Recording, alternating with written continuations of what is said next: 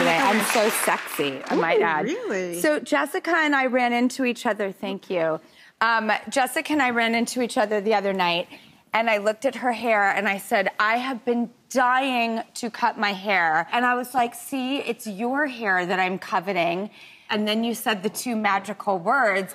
You said, well, you know, I'm a little inspired by some Taylor Swift. And then we got on that rant. We all know infamously, like, her cat is named Meredith Grey. I know. She's a Grey's Anatomy fanatic. Right. Is it true that you saw her somewhere and she beelined for you? Right. What happens? Here's how it happened. I was in a crowded room.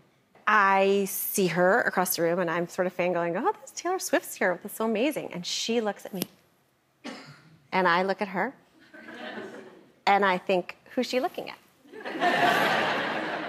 She was looking at me. She comes over, and she says to me, you are one of my favorite protagonists on television. And I thought, A, oh my God, and B, I'm a protagonist? I was going to say, I love the word protagonist.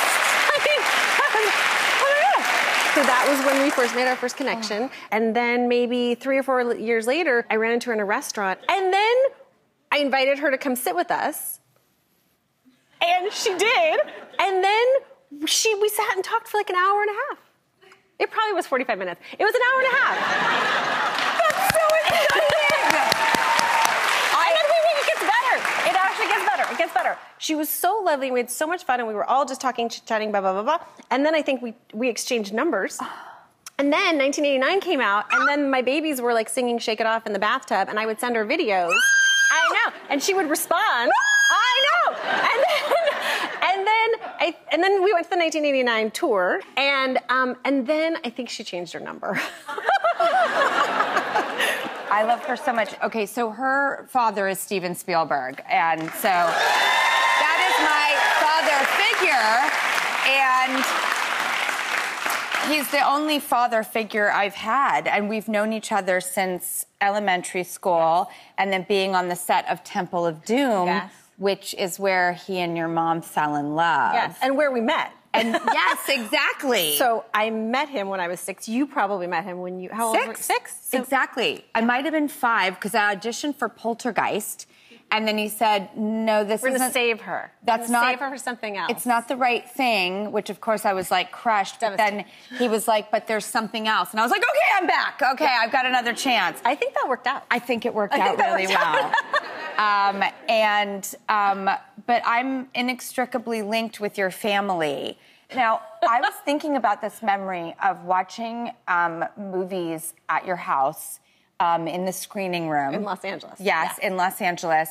And we had watched this independent film called Safety Not Guaranteed with Aubrey Plaza, who I'm in love with. And I remember Steven Spielberg watching the movie, and it ended, and he goes,